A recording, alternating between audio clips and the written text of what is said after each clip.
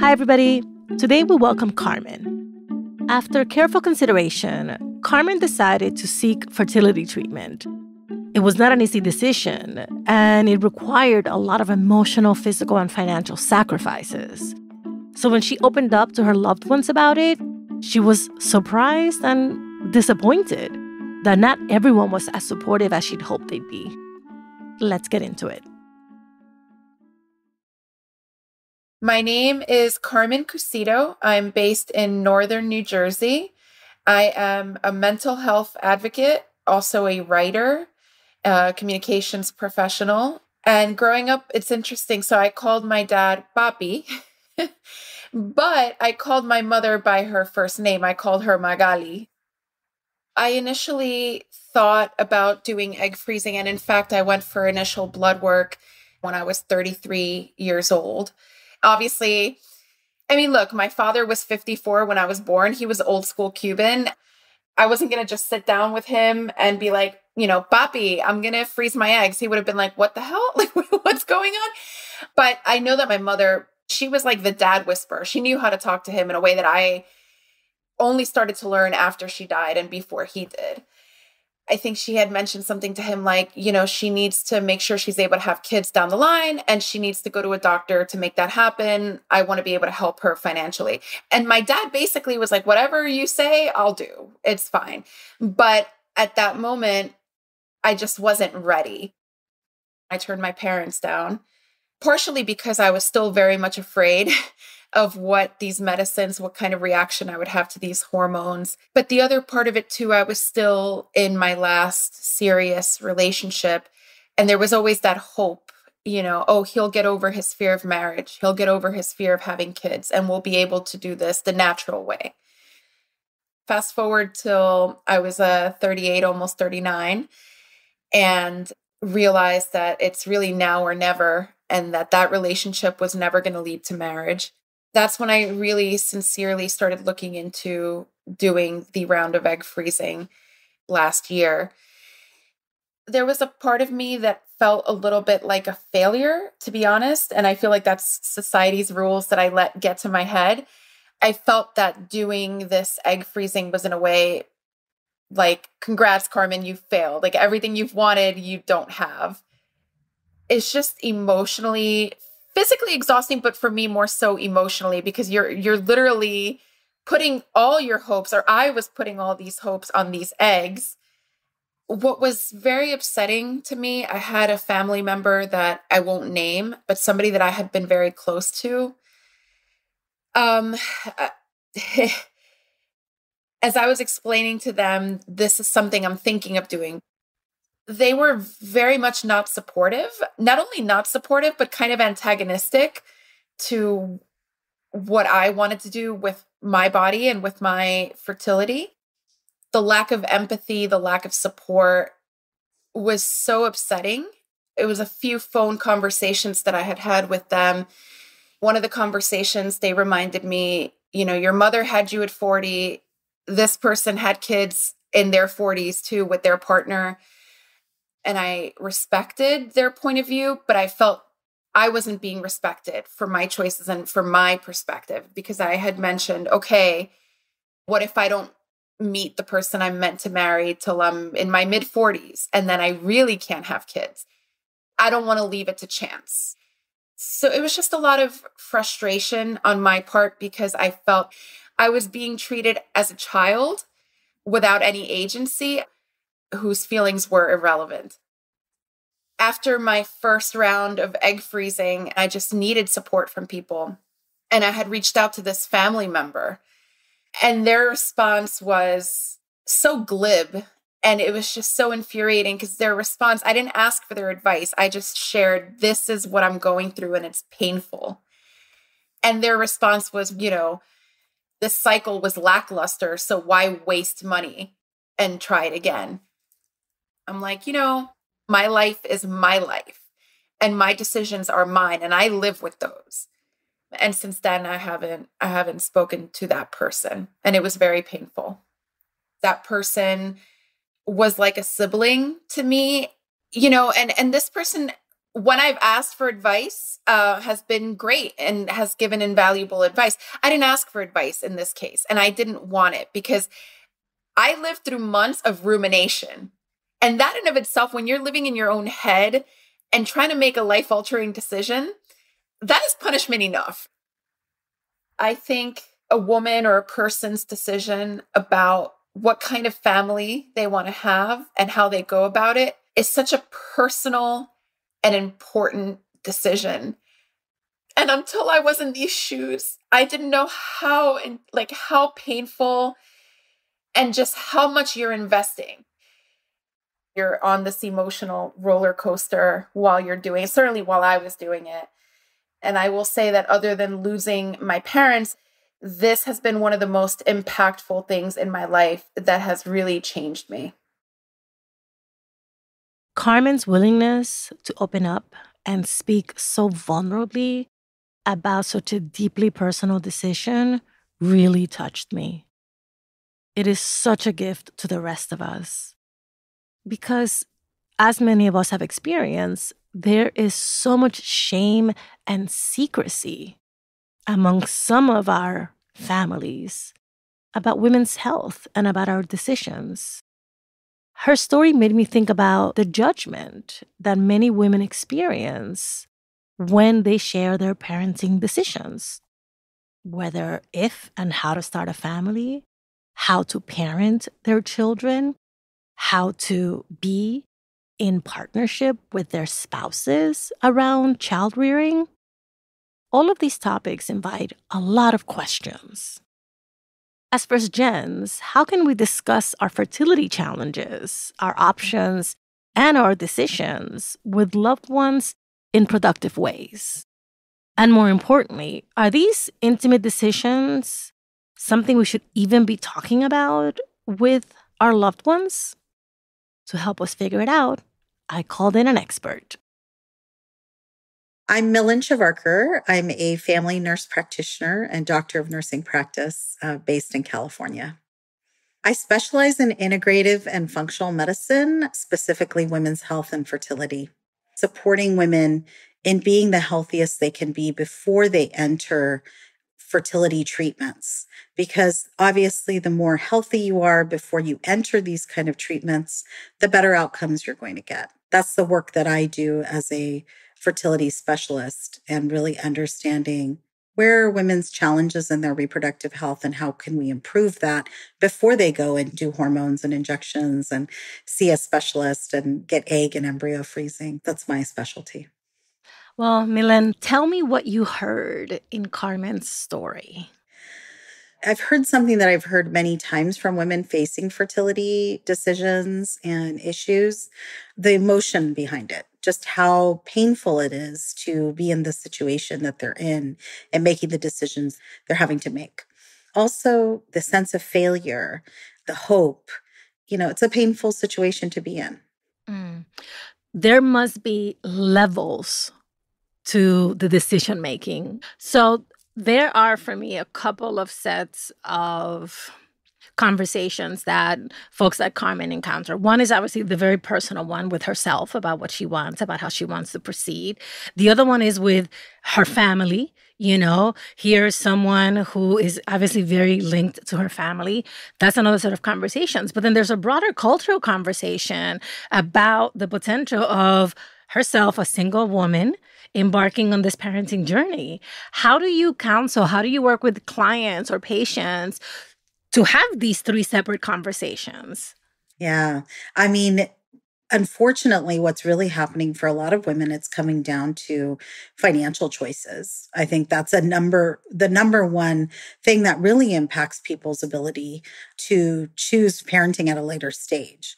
That's a huge factor. And then also your health. Where's your health at? Are you able to get through, like she talked about how painful it was to go through egg freezing in her situation, and the emotional and the physical pain. So your stamina and your resources to get the support you need. And that's where the family comes into play. I mean, her parents were very supportive when the discussion initially came up. But later on, it sounds like asking for help and support from other family members, and she wasn't getting that support that she needed. And so that family context is really important, because then you go into the third piece, because this is just the beginning of the journey, the fertility journey, and then there's the parenting journey. So you're not only preserving your fertility, but you're thinking about, do I want to maybe face this alone? So let's talk about expectations and a little bit of what the gender normative idea of parenting is, because I feel like part of the tension that Carmen experienced has to do with the way that people believed this ought to be done. What I really heard from her was the sense of failure. Oh, we're supposed to do this naturally. And I have patients who come to me for fertility work, and you can feel the sense of shame almost around, I didn't get to do this the way I'm supposed to do it, get pregnant the natural way. And I think what really resonated with me was this sort of lack of support that women get around any kind of decision-making for their bodies, and the lack of respect around their decision-making for any decision we make around our bodies, whether it's maintaining pregnancy or breastfeeding, or you talk about any women's health issue, there's always a lot of shame and guilt involved. Okay, so how can someone like Carmen, who has made a decision, prepare themselves to go through the process? Definitely seeking a professional who's going to support you in what process you choose. There's a lot of options in fertility. I myself do natural fertility work. We try to heal the body and prepare the body for fertility work. So natural fertility is one level. And then there's artificial reproductive technologies. And the science is really amazing. The statistics for fertility are not great. Fertility is declining around the world. So I think we do need to address fertility with science and what's available to women. There are choices. There's a lot of finances around those choices, but there are choices for women. So seeking the right professional, I think, is the first key. And then making sure that professional is providing you the support you need. We have a lot of places where we refer to so people can get the help they need, the emotional support, because it's not just physical, it's also the emotional, which we heard from Carmen as well. I think from my perspective, the fertility journey requires a lot of time, procedures, hormonal injections, a lot of medical visits. So if you have another child and you're planning to do fertility, then you're definitely going to need help with taking care of your family. If you're a working mom, you add that into the mix. And then, of course, single parenting, that's a whole nother topic. Yeah.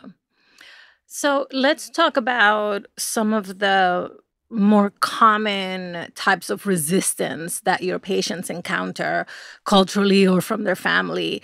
And what are some of the things that you help them to realize, or what are some of the ways that you give them tools to address that resistance? Yeah, I think this topic of, I should have been able to do it naturally. I really like to counsel people on the root cause of where maybe their fertility wasn't where optimal, kind of address it from that perspective, because in functional medicine, we're really looking to understand where do you need help in your health in order to improve your fertility. Also reassure them that this is pretty common. Unfortunately, fertility issues are really common. If they're addressing their family, where are their parents coming from? I mean, right now, we're on the cusp of having some of the most incredible scientific knowledge to help people overcome fertility issues. And we didn't have that 20, 30, 40, 50 years ago. So you're addressing a cultural gap. We don't always see parents understanding the new science because they didn't have those options at their time. All right. So what is the question that I don't know to ask you that you think has to be asked and answered by someone who's making these types of considerations? This is good because I feel like I get asked everything under the sun. Good. Good. I think around fertility, I think patients they're scared of the artificial reproductive technologies and the impact on their health. I think that's one question that I get asked a lot, or maybe not asked enough. There's a lot of medical procedures that are going to be done to you that have risk. And I think that is an important question to ask. What is the risk in maintaining my fertility and doing egg freezing and doing embryo freezing? What do I have to go through? What are the steps I need to take? What are the hormones I have to take? What are the risks of those hormones? How much time is this going to take? And then also the emotional impact this is going to have on me and my family if it doesn't work out, because I'm investing a lot of money in a hope of having a child. There's no guarantee at the end of this process that you will have a child. So when approaching fertility treatment, you really need to understand how big a decision this is and how this is going to impact you, and that you may not get all the outcomes that you want to get. Oof. Yeah. That's hard to hear. Yeah, it is. So actually, that makes me think about the fact of whether someone like Carmen should even consider confiding in someone close, right? She talked about a sibling-like person in her life who was not supportive of her choice. And so if the risks are high, if it's going to be a long process, if it's inherently such a high-stakes situation, should patients just keep it to themselves until they know for sure? We all need support in our lives. And unfortunately for her, she thought this person, we all make that mistake. We think this person's going to be supportive, and we don't understand their own specific opinions. We don't know. I think that person said it's a waste of money. And, that's so harsh, because you've not only made a judgment on this person's fertility, you've made a judgment on this person, Carmen's choices on how to spend her money and what's important to her. I think it was the mistake of this person who she assumed would be supportive and was not. And it doesn't mean that we shouldn't share our difficulties. I think we do need to express a lot more about the fertility journey. A lot of women don't talk about their miscarriages. They don't talk about how difficult it is to get pregnant. They don't talk about how difficult it is to be a mom. And the more we hide that, we make it seem that all of this is easy and we don't need the support. We do need the support. And so the more we share, the more support we will get. And the more the community, our families, our parents, they'll understand our women's journey.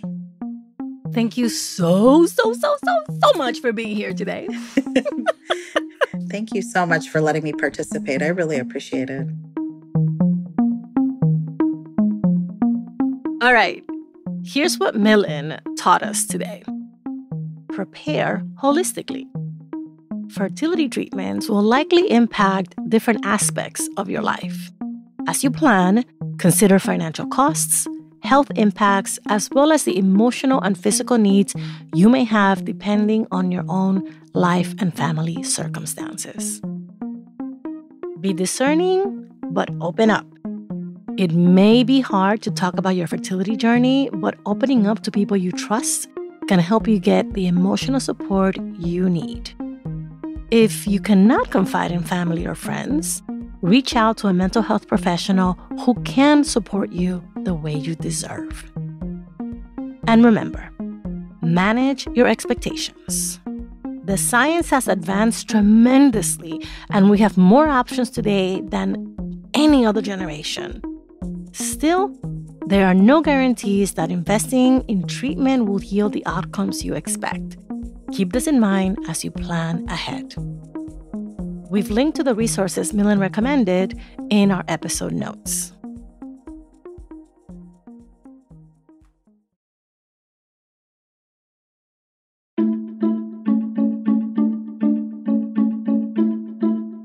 Thank you for listening and for sharing us. How to Talk to Mamí and Papí About Anything is an original production of LWC Studios. Virginia Lora is the show's producer. Trent Lightburn mixed this episode. I'm the creator and host, Juleika Lantigua. On Twitter and Instagram, we're at Talk to Mamí Papí. Bye, everybody. Talk to you soon.